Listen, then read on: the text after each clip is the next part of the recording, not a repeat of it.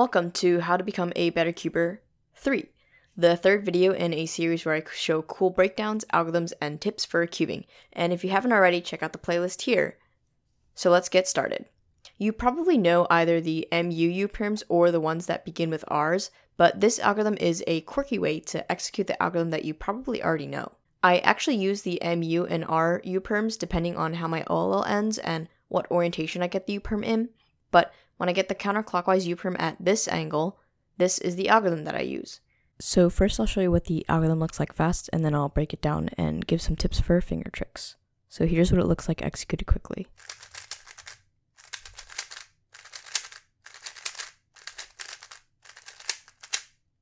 Looks pretty nifty, doesn't it?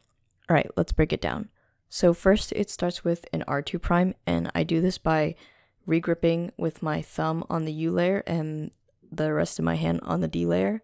So R2 prime, U prime with the left index finger, and then I do the F and B prime together with my right index and ring finger, and then I do an R2, which is really nice from this position with the right hand, and then I do my F prime and B together. I do a U prime with my left hand, and then R2 prime. So the right hand kind of is doing this in a big motion, which is why I regrip at the beginning. So regrip starting here, U prime, FB prime, R2, F prime B, U prime, and then fix. So a little bit faster.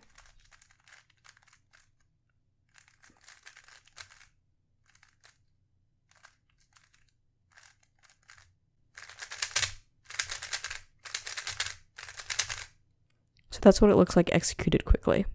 Now, you probably knew this algorithm at one point without the cool finger tricks. It's the beginner U-perm that a lot of people, myself included, learned as one of their first PLOs. Here is what it probably looked like when you used to execute it.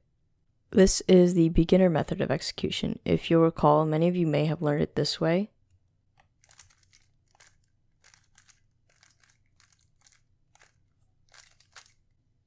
Or from the other side.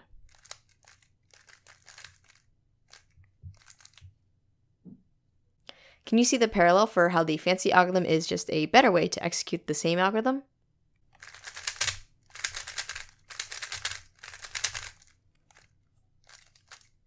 It can be a tricky algorithm to get down, but luckily we all have some time without competitions to practice. To show how effective this algorithm can be, I've included a montage of a few solves where this algorithm came in handy. Before we get to the solves, this is a quick reminder that I have an upload schedule now, so make sure to subscribe for new content every Tuesday and Friday at 3 p.m. Eastern Time. To summarize the algorithm, it's a cool looking algorithm to execute, but it's extremely effective when used correctly. Now, onto the solves.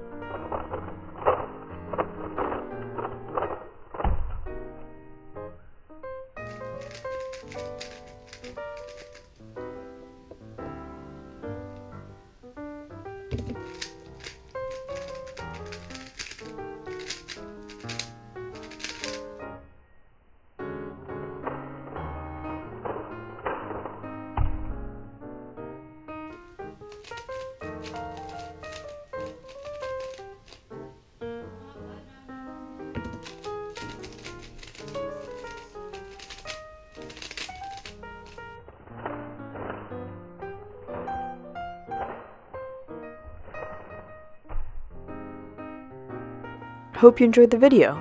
If you did, make sure to like me on Facebook, follow me on Instagram, and subscribe for the latest content.